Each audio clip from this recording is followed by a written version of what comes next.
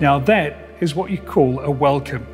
The colour, by the way, is dragon red, and it really does cast the Bentley Flying Spur in a whole new light.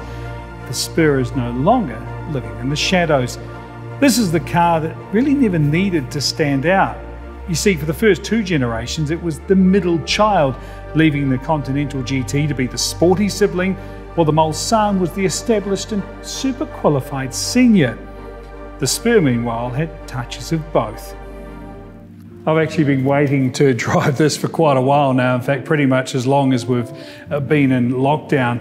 I couldn't wait any longer. You see, when the Spur emerged last year, the third generation, it was as the senior in the Bentley lineup. This has replaced the Mulsanne, and as tradition would have it, this is Bentley after all.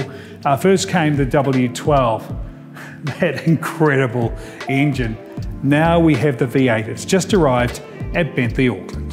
While there are some touches of Conti to be seen, like those crystal headlights, the more upright grille doesn't just deliver a touch more stateliness, it does differentiate the Spur with the two-door GT, as does that bonnet ridge, a real tilt to the 4.5 litre Bentleys.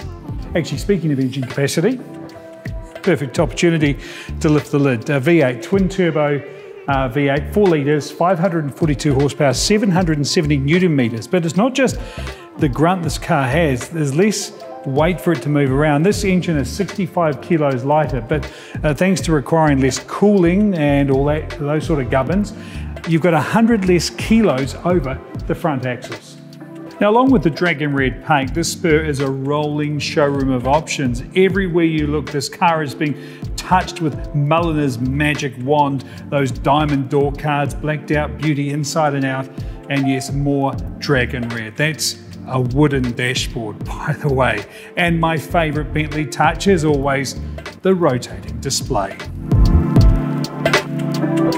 Plenty of tech in the back as well, not to mention a heap of room. That seats back to where I have it, and I'm 6 foot. Just shows you how much space you get in the Flying Spur. There's also plenty of tech, as I mentioned. I love this here. I can actually raise and lower that winged bee on the front of the car, the flying bee, as well as that, the climate, the audio, navigation. You really can be the backseat driver, but you know, for all the tech and the beautiful feel, it's actually the smell that hits you, the smell of the leather. Bentley get a lot of things perfect, that's what they do. But I tell you what, the leather is as good as it gets. The result is a worthy replacement for the Mulsanne, but the Flying Spur has to be more than that. You see, it's one thing to be a 5.3 metre long luxury car capable of wafting along. You see, this is also a Bentley, so it has to be able to get up and go. Okay, for the record, it can, and it does get up. That's 100, by the way. 4.1 seconds is the official number. It does it with such little drama. And there shouldn't be a surprise. You've got an 8-speed dual clutch gearbox, but the key is all-wheel drive. Completely composed, devastatingly quick for a car of this size. And it doesn't stop there. 3-chamber air suspension is capable of delivering everything from an eider-down to a futon level of ride. But it's when you get to these windy bits that the Spur starts to shine. You sort of think, no, it shouldn't, it's 5.3 metres long. But it's got 4-wheel steering, so that effectively shortens the length of the car. You really can attack the corners.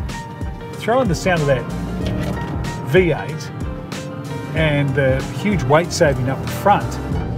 The car is legitimately playful. It shouldn't be, and it is, and it's brilliant. Yeah, that's the thing, this Bentley does want you to play, but you know you've got to be responsible.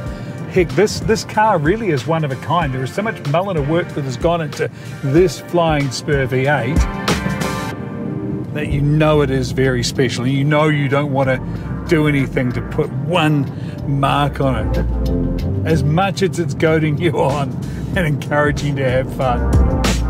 And that's the thing, I expected it to be lovely in the motorway on the way out here. It was a beautiful, serene drive. But it's the Bentleyness that gets delivered on these roads. That's my lasting memory. But even being on my very best behaviour, it's clear that the V8 Spur does tick that box of being a sporting drive. It's been said that the Flying Spur has always been the less noticeable of the Bentley lineup, but you see, that was part of its charm. Those that knew exactly what it was capable of. But now it has really stepped up to the plate, complete with those soft closed doors. Not just because of the paint job, this Spur is a legitimate head turner.